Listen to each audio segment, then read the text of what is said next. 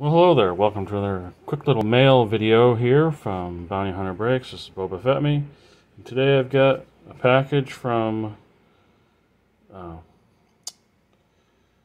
it's variants, but it's why can't I think? Alex Pardee for his companion card that he did for Ken Griffey. So it could be a parallel. It's hard to say. I do have a package from Cardsmith's Breaks from Series 2 hockey, and then I've got in the box here that it's basically a Topps Vault product that they had for sale on eBay. So it's actually the first time I've been able to score one of the blank backs. It may not be the best name and stuff, but I just wanted to at least get one to kind of see how good or bad that they are. And as well to get an idea of how they package the stuff up. It looks fairly decent with that box. So again, this should be just Series 2 hockey. Have the Bruins and the Senators. Let's see which way is it. So this way. So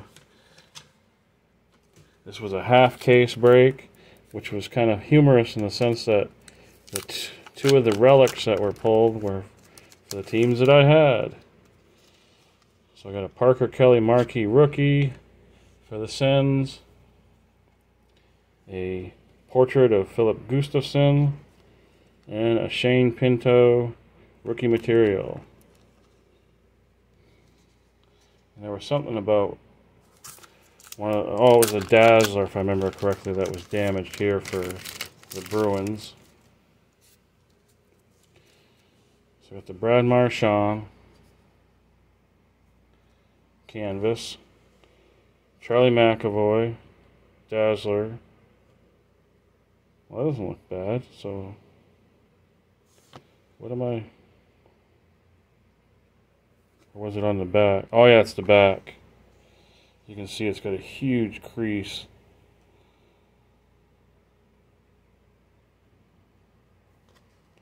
So even though it looks fine on the front surface, you can actually see this mark going right across here, where it looks like it was just folded and then.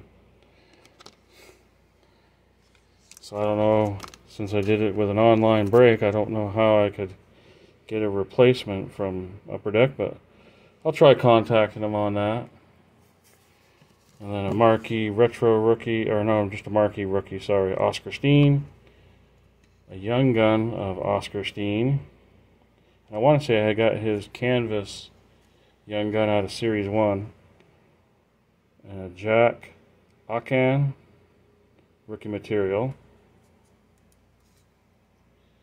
And we'll go to the Topps Vault. Check this out. Again, like I say, they certainly packaged the heck out of it.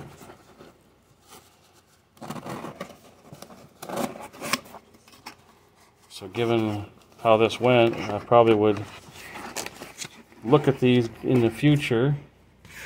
So they do have a nice little certificate of authenticity that comes with the item.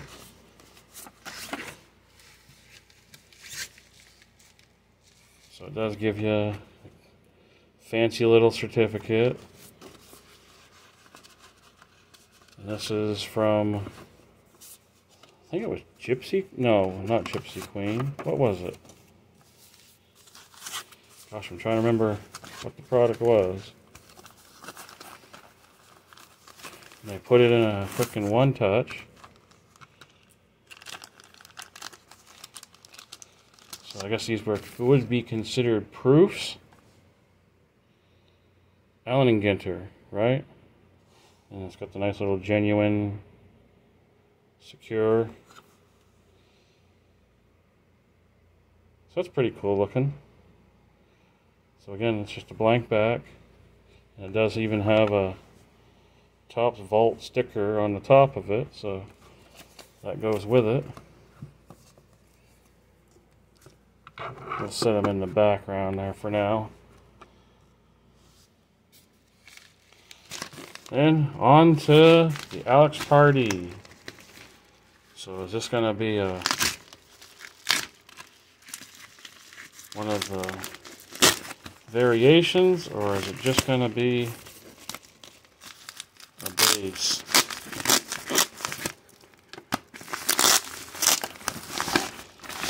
I like it because he always does them in these cool little bags as well. I opted not to try for the like an autograph version.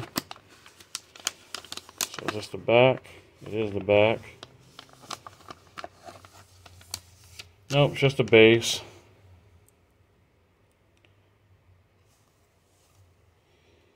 So there you go. Just a base Griffey. Still cool looking. I mean, it's got a nice foil shine to it. And then on the back here, the little Brightmare logo of Alex Pardee's also has that same hollow look. So yeah, I'm going to look forward to the rest of them. He was talking about how if you take and are buying these, that if you turn around and create the account on the Variants website and you purchase all the companions that he does, that you will be eligible for a bonus. So yeah, something to look forward to for the rest of the summer. So again, that concludes this mail video. It was going to be fairly short anyway, but yeah. So I hope everybody has a great rest of your day, and as always, keep collecting.